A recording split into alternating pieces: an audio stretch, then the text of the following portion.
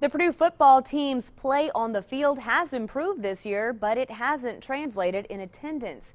Ticket sales are the worst they have been in more than 60 years. The average home attendance this year is around 36,000 people, down more than 12,000 from last year. The Boilermakers' last home game against Michigan State was the first game this year above 40,000 in attendance. Purdue Associate Athletics Director Tom Schott says they expected sales to be down and that home games during Labor Day weekend and fall break haven't helped.